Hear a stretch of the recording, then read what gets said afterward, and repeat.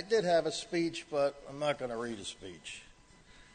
And all I can tell you is coming to these meetings are just super. And when I can see somebody like Howard Young sitting in the audience who really rallies us and encourages us, and Howard and John Morley started a golf tournament in Atlanta, and really from ashes this year we had fun and raised $140,000.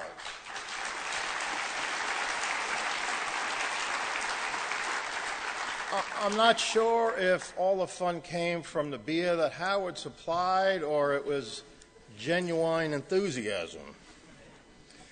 But really to see new friends like Patricia here and Dick, and hopefully you folks see those shepherds in the rear and you see what the industry can do. And you know, I won't say I always listen to Michael Bassoff. I listen pretty good. But we know that we have to raise the money. And really, when you're raising money, it starts from a penny, you get a dime, you get a quarter, you get a dollar, and it really just rolls on. And really, that's what has happened. You know, Howard and myself really tried to kick this off last year.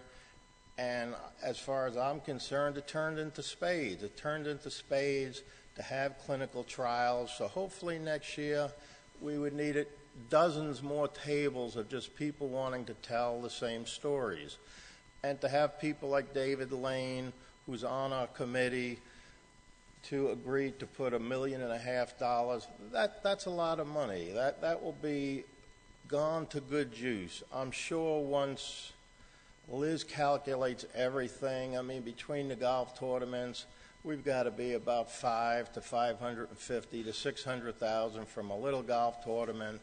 And so really, when I look at this event again, somehow between Michael and all of our people, it will easily surpass $2 million. That's a lot of treatment, that's a lot of life, and that's a lot of hope.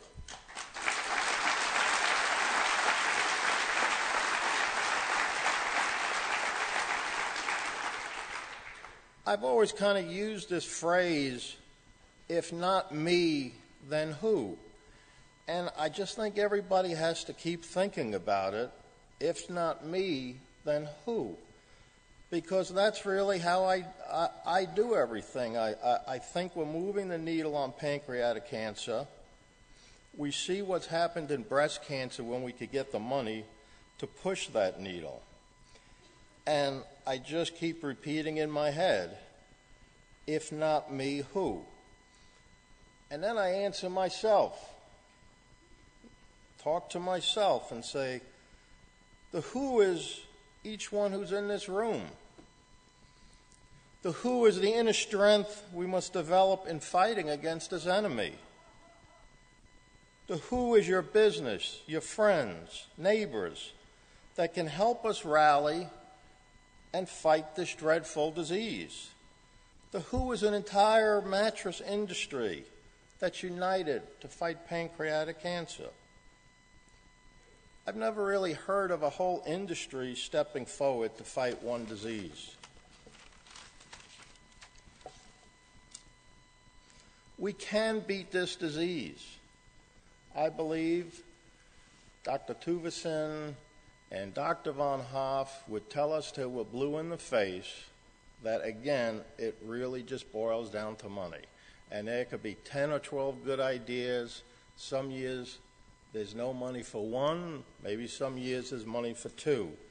So I think in my mind, being that I always like to get to the point, I think we need to think more companies and individuals that will have to think about what they can do. And I just think it's important that when we start our annual budgets, let's start planning. Let's not wait till we're in the middle or the end. And let's look at it like this. It's real simple. If last year I gave $5,000, then this year I'm going to give $10,000. If this year I was able to bring 2 people and friends, how about next year you bring 4? Because the more people are in this room, the more our voice is going to be heard. If you gave 50,000, the same mathematical formula applies here.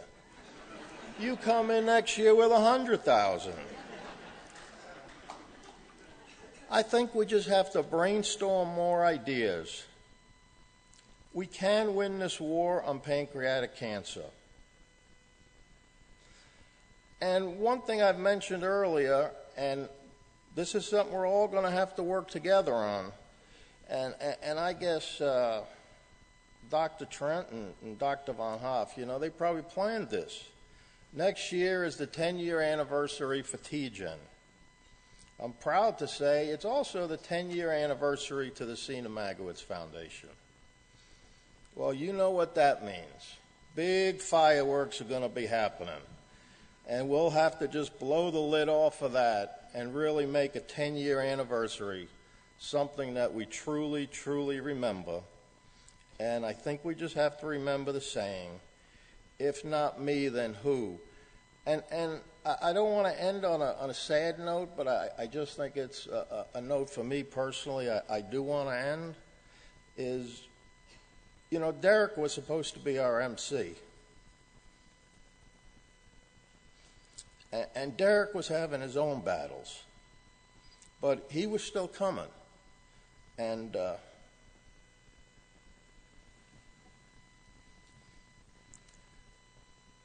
Derek's father had pancreatic cancer and had a valiant fight with it and lost it.